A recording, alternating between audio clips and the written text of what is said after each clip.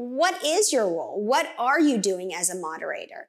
Now, I mentioned above that you are the rudder of this boat. You are a small part of the ship, but you are determining the direction the entire panel goes. You are really steering this panel discussion. So you are both a moderator and an instigator, meaning you will start the fires, but you'll also put the fires out. You will ask the questions to steer the conversation in the right direction, but you'll also defer if you feel that the conversation is going in the wrong direction. So you have to ask the questions that raise the ideas and that will stoke a meaningful, energetic, engaging conversation.